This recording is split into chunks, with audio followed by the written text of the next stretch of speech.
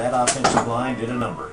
Oh yeah, they did a number. I mean, all due respect to Catawba D-line, all due respect to them, but I got a lot of faith in my defense too. I believe they showed up today and actually showed what they really could do. So we'll see how things shape up on those numbers. Yeah, you're supporting your team with the defensive line. 7 sacks officially. We thought there might have been 2 or 3 that weren't counted in that from the defensive line. When you're on the sideline and you're watching your defense do that sort of stuff, and you go out there, does that motivate you even more? The fact that the protection was so good for Brandon and the blocking was so good for you, is it even more?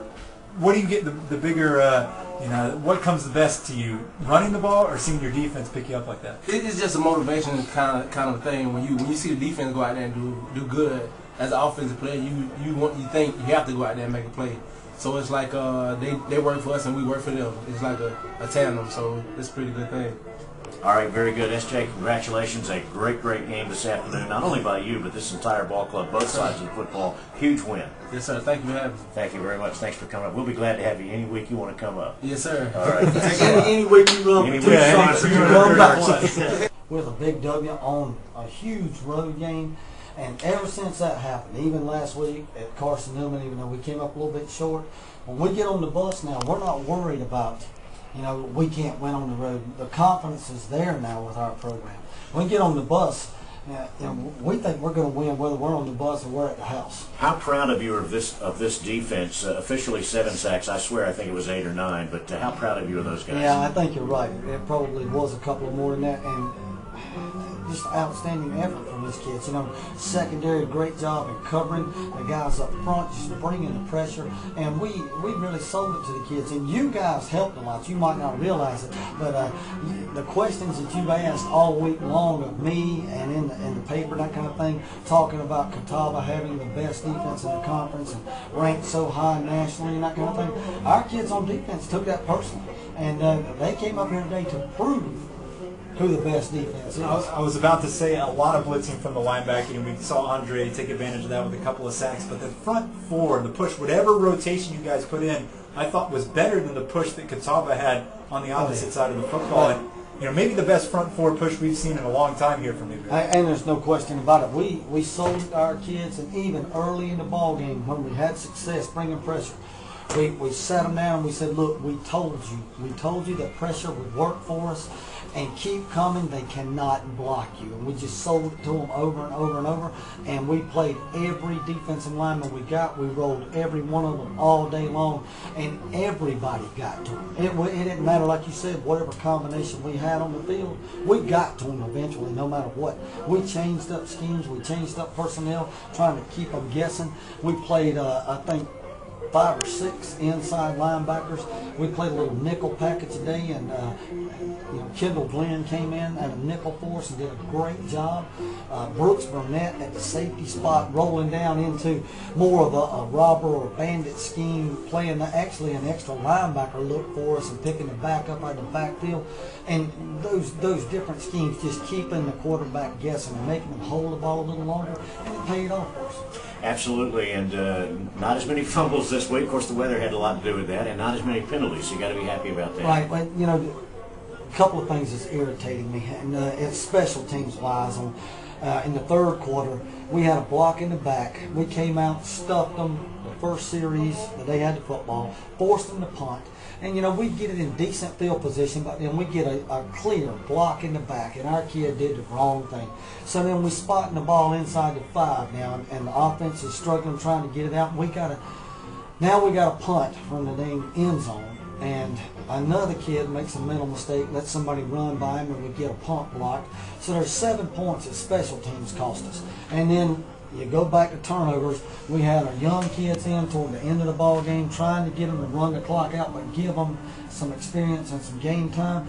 And dang if they don't fumble it. So 14 points on the board in the second half that really...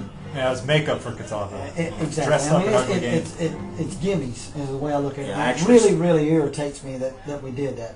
The fumble, because we harp on it so much, and it's the center quarterback exchange out of the gun, the same thing over and over. And this wasn't our starting guy. I feel like we've got him under control now. It was the backup guy that came in and done it.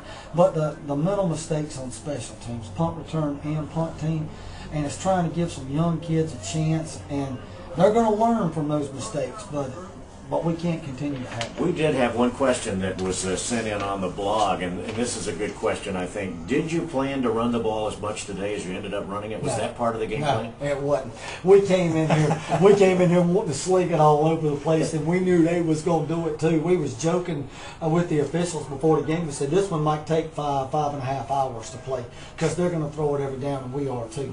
And then we got out here, and it just cracked for us.